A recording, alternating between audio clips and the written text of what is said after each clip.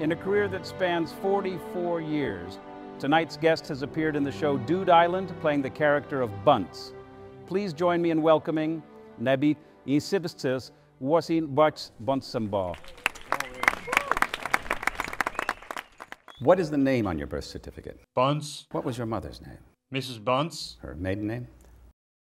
Buntz. Any siblings? Baby Buntz. Do they still exist? They do, but they're much smaller now. Ask anyone, they'll tell you that they are much smaller. What was your father's profession? Table. He was a table for a rich man. He used to sit around the house, be a little table and stuff. Do you remember what age you were when you began attending the library?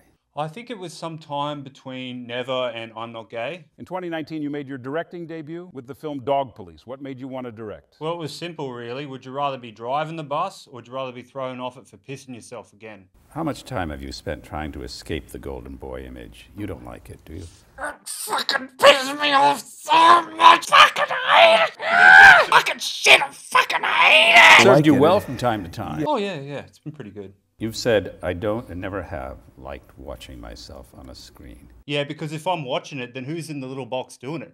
What profession other than yours would you like to attempt? Cat or dog would be pretty good. Compulsory Entertainment.